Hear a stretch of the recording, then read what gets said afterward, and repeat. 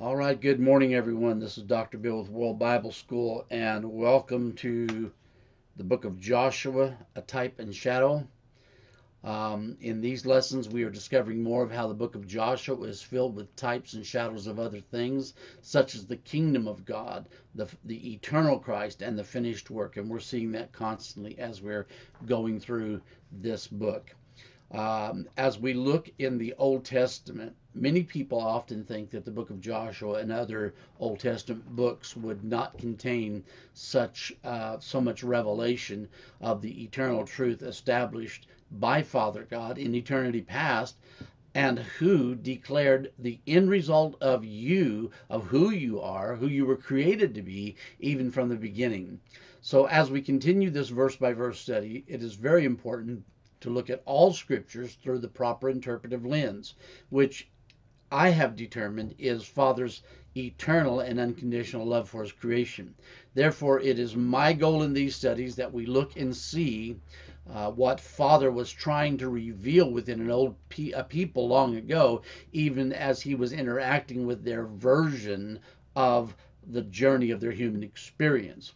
So let's get started as we dig deep into the well of Father's mind within and see more types and shadows and symbolic messages from the book of Joshua. So we are in lesson number 29.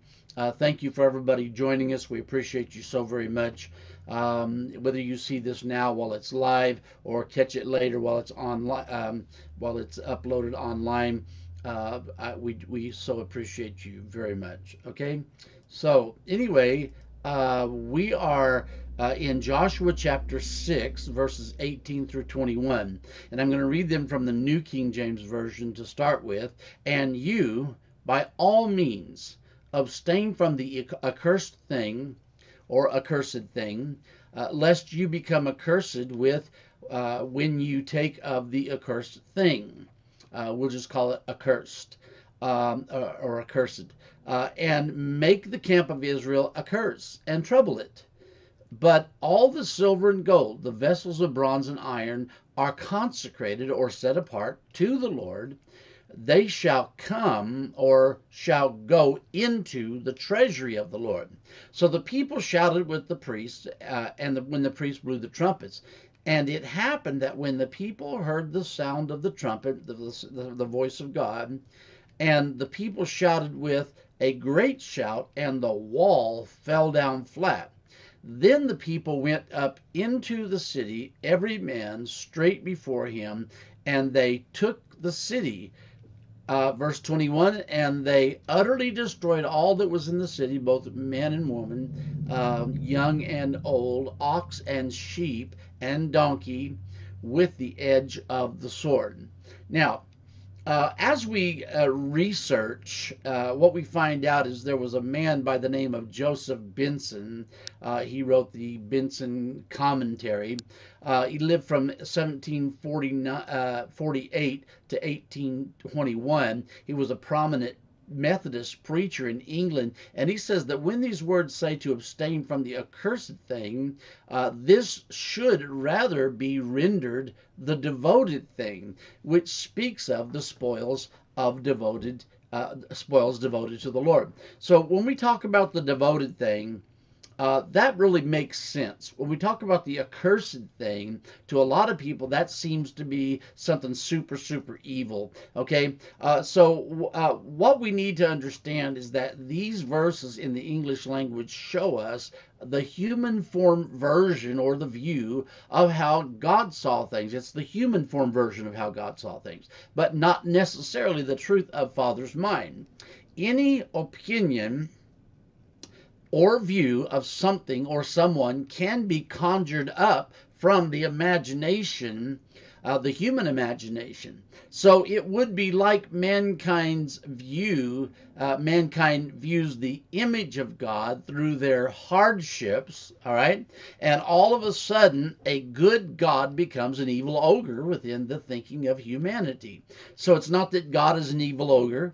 It's not that Father is bad or mean. It's that it's mankind's view of God through their human experience, through their hardships.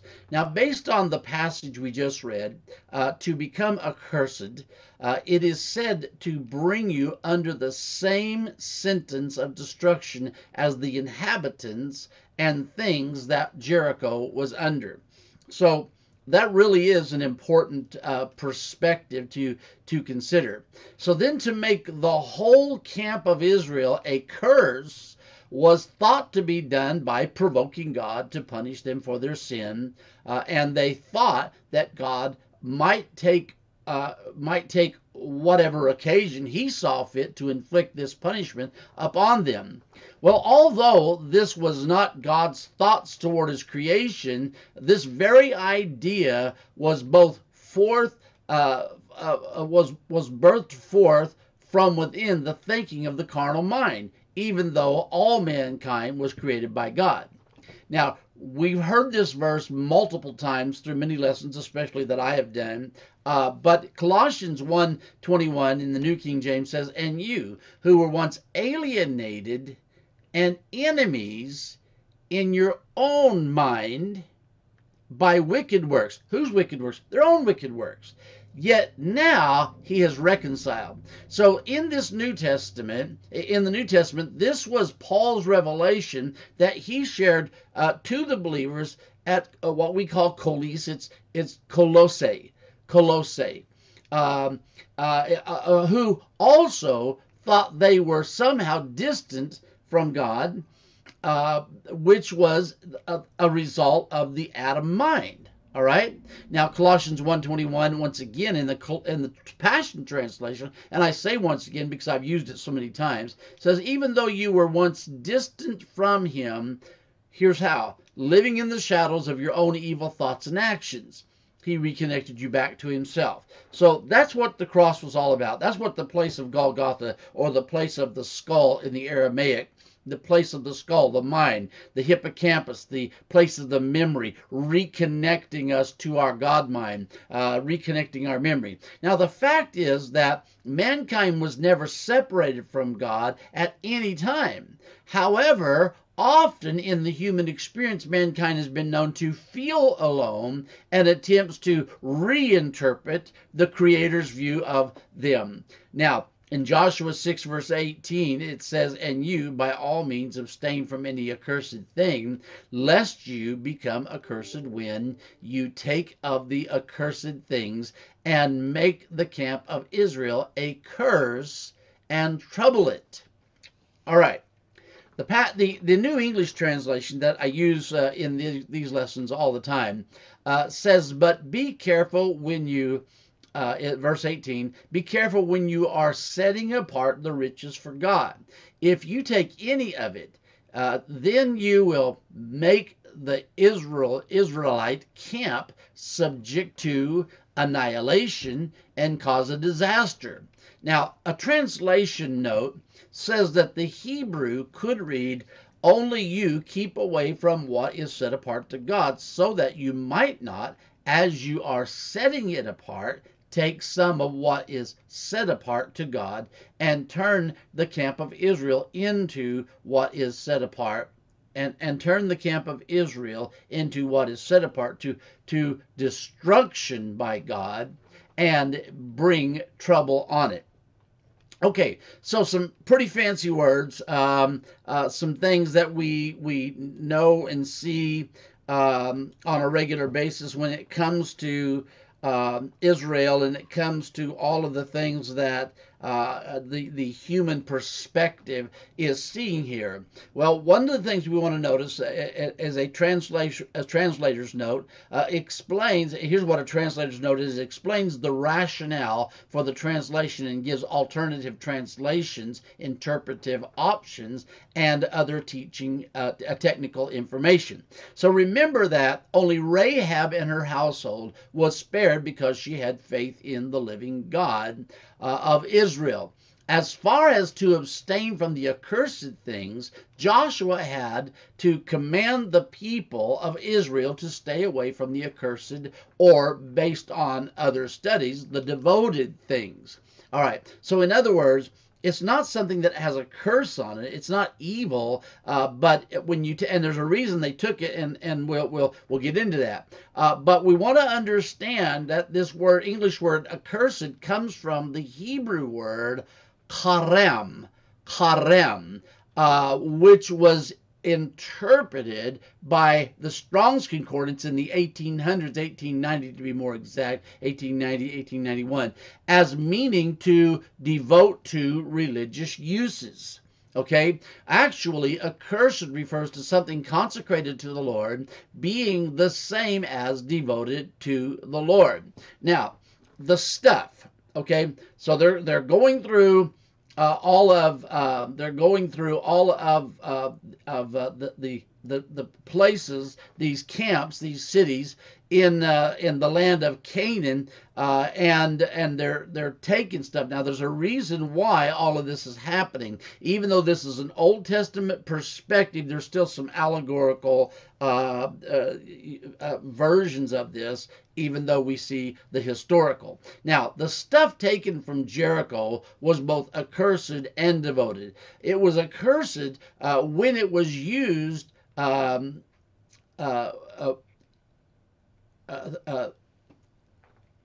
okay, let me go back here. It was accursed when it was used through the mind of mistaken identity or to serve self. Okay, so this is very important. Now, it was devoted when it was put into the treasury that was set aside for the Lord, which was used for his service or based on his instructions. Some say that accursed refers to the idols and things associated with diabolical and wicked worship that took place among the people of Canaan.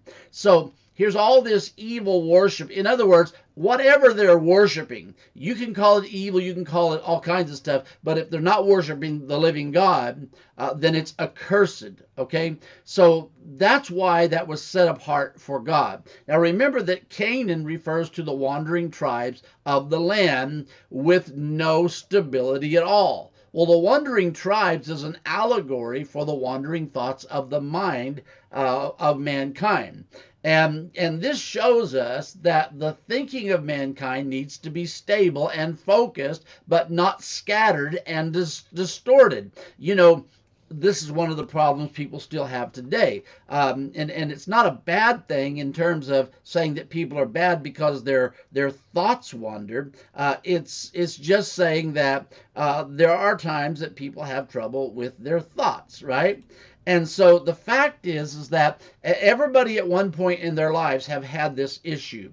Now, when our thoughts are not focused on Father's thoughts from within the Christ mind, then our actions can seem to display a type of wandering mind that is out of control. In other words, our actions are not focused because our mind is not focused. Our thoughts are not focused. Now, it's said that severe judgment was brought against Jericho, and all of Canaan did not come because they were in the way of God's people, but because this was a people who were totally in rebellion against God, and they were in a mental harmony with recovered artifacts from that time period, and they worshiped and idolized those objects. Now, that's what we would call idol worship, or to worship, the worship of idols. So when we're talking about these artifacts, we're actually talking about things that literally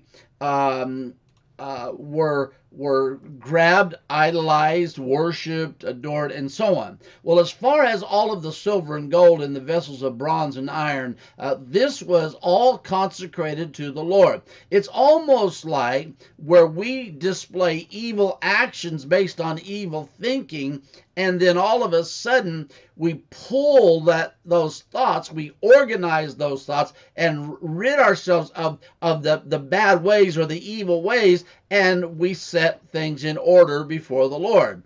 Well, that's kind of a similarity here. Now, this was a custom of that day where Jericho, under the law, gave and preserved the first fruits of the harvest of the wicked city of Canaan and in this case Jericho, and therefore the valuables were set apart and placed in the treasury of the Lord to be used for whatever the Lord instructed at a later time.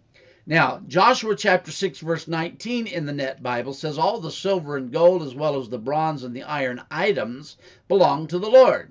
They must go into the Lord's treasury. A translation note here says that the Hebrew could read, it is holy to the Lord. Why? Again, it was like evil ground taken back into the Creator's hands, okay? Something used for something other than what God intended. Now, again, this doesn't make a lot of sense for me today because this is not how we operate. But in that day, they went to war literally to take something away from the hands of evil and to bring it as holy before the Lord. So what they had set aside belonged to God, and Israel was devoted to keep the covenant of the Lord in this way. Now, as we look at Joshua chapter 6, verse number 10, all right, verse number 20, it says, this is the Net Bible, the ram's horn sounded, and when the army, or again the Hebrew says the people, when the people heard the signal or the sound, they gave a loud battle cry or a shout. Here's what the scripture says, the wall collapsed. Or in other words, it fell in its place.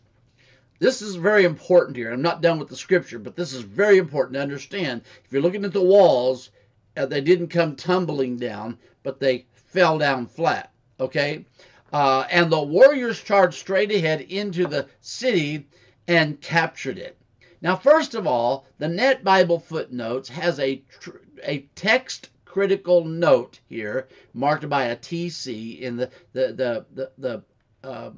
the Net Bible, showing that the Hebrew could read, and the people shouted, and they blew the ram's horns.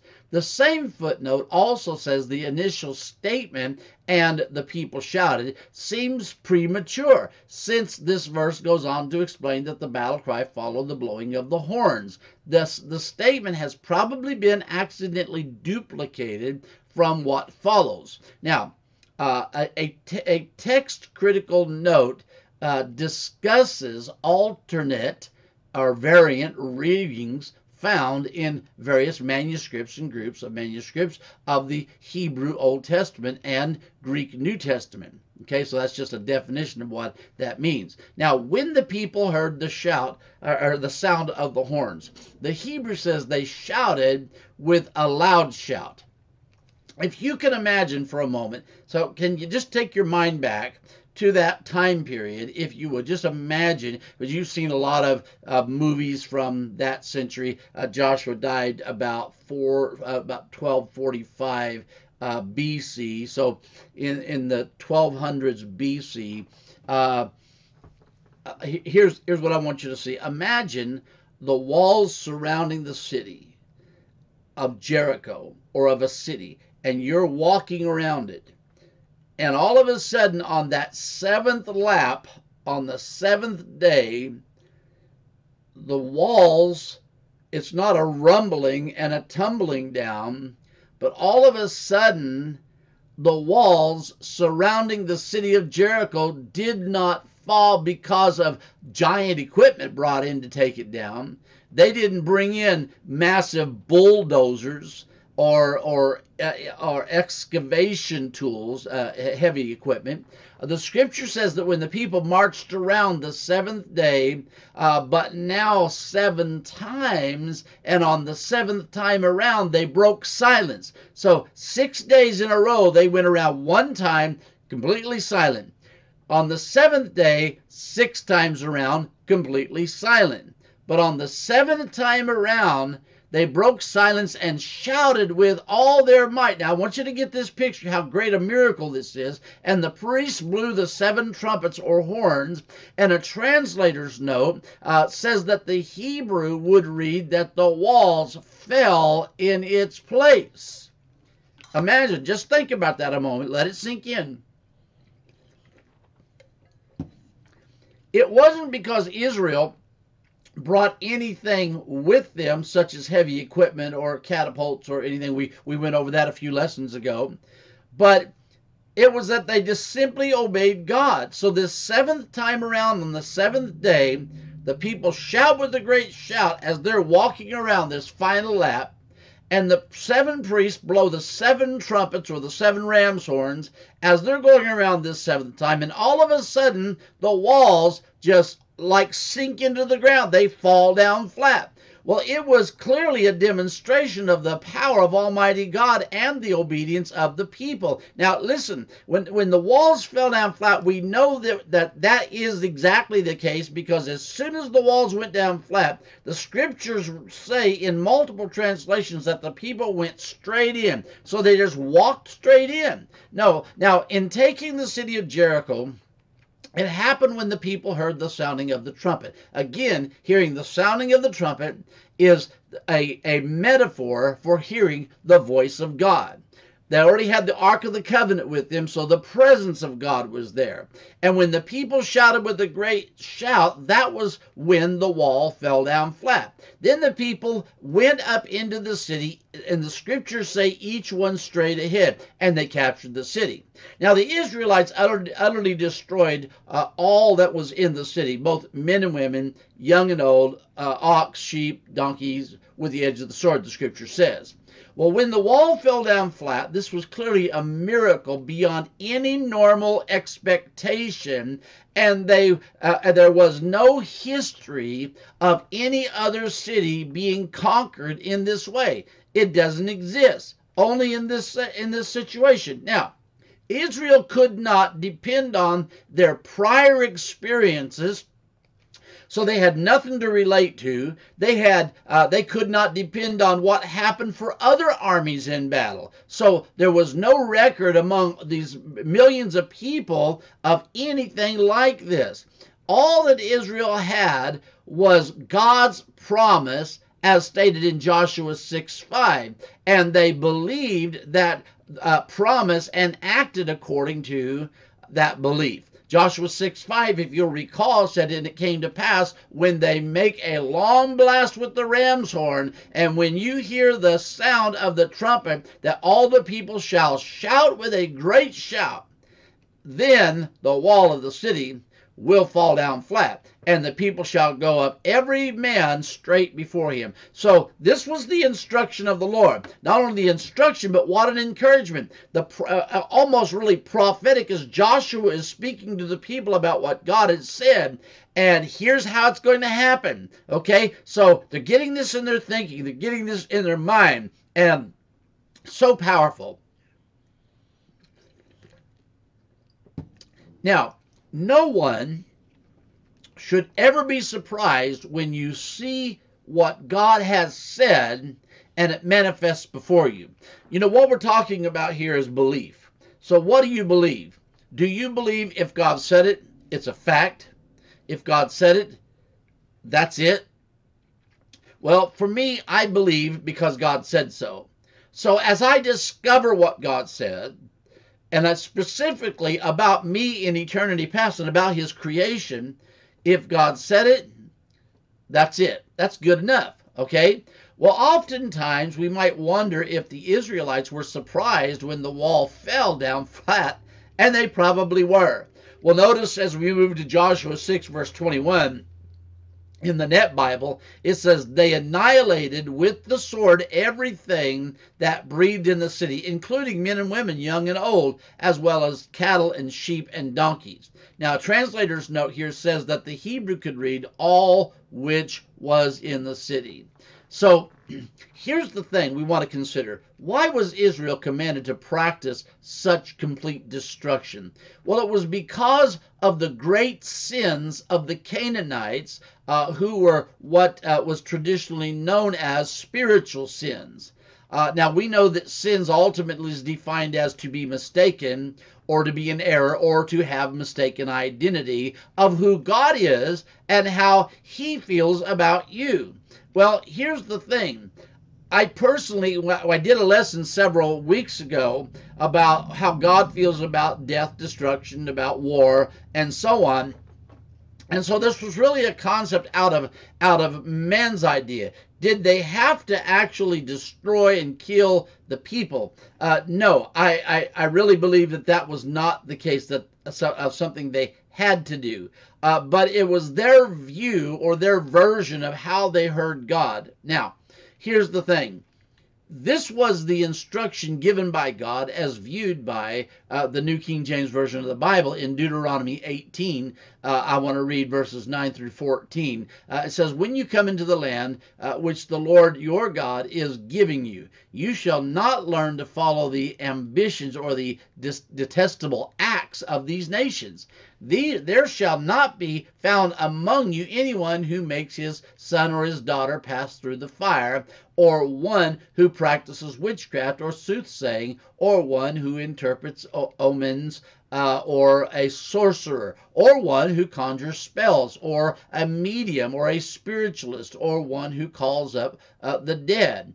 For all who do these things are abomination or detestable to the Lord, and because of these abominations the Lord your God drives them out from before you. You shall be blameless before the Lord your God. For these nations which you will dispossess or take away listened to soothsayers and diviners. But as for you, the Lord your God has not appointed you or allowed you to do such for you.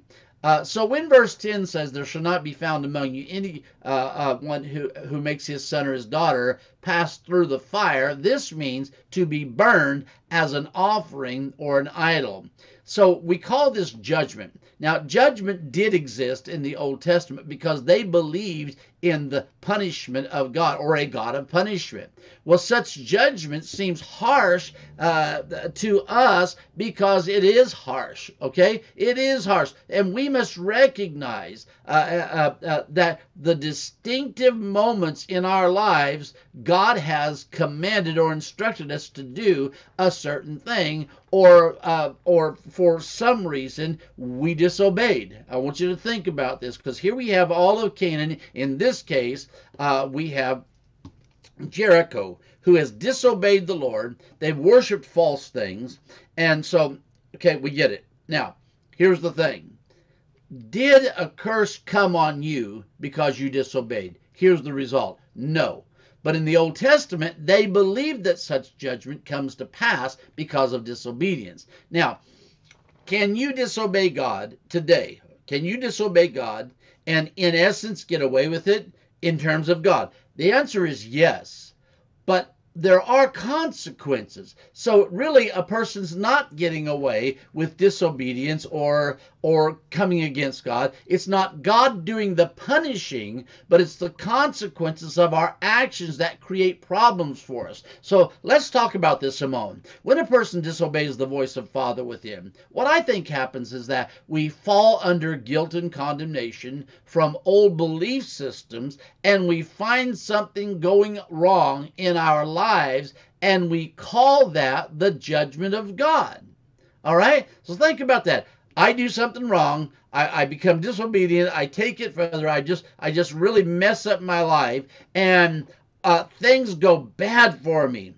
And so in my religious view, I call that the judgment of God. Here's the problem. It's not the judgment of God. But certainly he can use the incident as an opportunity for a course correction in our lives, especially in our thinking. All right, so the bottom line is that Israel took the city even as God had told them, or God had told Joshua it would be. In Joshua 6 verse 2, it said, and the Lord said to Joshua, see, I have given Jericho into your hands, its king and its mighty men of valor. So it was clear that God gave, but also Israel had to take it by obedience. Now listen, God gave it, but Israel had to take it by obedient and persistent faith in the word of the Lord. We might call this works. And people say, well, it's not about works. Well, it's not about doing the works of the law. It's not about that if I do A, B, and C, then God is required to bless me. It's not about that at all. But it was, and there is a difference, okay, between doing works or laboring and laboring as unto the law. Now, when it comes to the victories in our lives, the Lord gave all things to us. The scripture says that he has given us all things that pertain to life and godliness through the knowledge of the Lord Jesus Christ.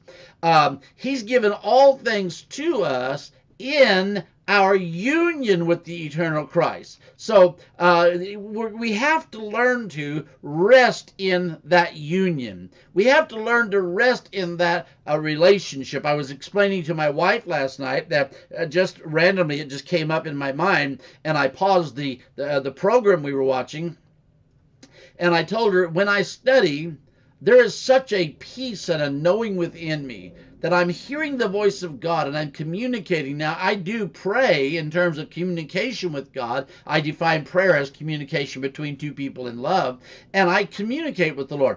But verbally, but there are times, especially when I'm studying, I literally have such a knowing, the voice of God on the inside, that there's this conscious communication going on as I'm trying to put A, B, and C together in scriptures and connect the dots and interpret and translate and so on. So there are times even in that relationship that we must take or receive or accept it, whatever he does for us, from him by obedient and persistent faith. Now, what I mean by that is this, that do I obey God? Yes, absolutely. Is it by faith? Well, we take it by faith, or we receive and accept it by faith. But what are we accepting? Well, the scriptures say in Ephesians 1 verse 3 that he has given us all things through the eternal Christ. We have been given all spiritual blessings through the heavenly Christ. Okay, it's the scriptures say heavenly places in Christ, but it's actually translated in the heavenly Christ, or we could say the eternal Christ. But we have all spiritual blessings. Everything that was created in the spirit realm, and we call it into being in the natural realm. I really believe that it's important that we understand that healing and health is ours, that financial blessing is ours, that mental health is ours, that the right relationships are ours, and it's important that we realize that we know they're ours, and too often we pray and ask God for that which is already ours. Instead, what we need to do is just receive or accept it by faith, believing that what God has said is exactly the way it is, right? And so when we do that, we literally receive or accept or embrace, and we rest in the fact of what God has given us. And in that instance, things manifest. Not because we're striving for it or laboring for it, but we receive. That's the works of faith. We receive. We accept it by faith. Same thing with Israel. They accepted what God has said. Now, why kill all the people, the animals, and take the stuff, and so on? The allegory here, or the way to look at this, a type and shadow, is that literally we're taking back uncontrolled thinking and casting down imaginations and bringing every thought into agreement with the mind of God. That's really the case today. That's the lesson to be learned today. So I hope you got something from this lesson. Join me next time for more on the book of Joshua, a type and shadow, as this verse-by-verse study continues. All right? Have a great day. I'll see you next time. Also, let me say that tomorrow night, Pastor Paul Gray will be joining me from Lawrence, Kansas. And then also Friday, Apostle Brian Christian will be back with me. So we'll see everybody then. Have a blessed day, and we love you all. Bye-bye, everyone.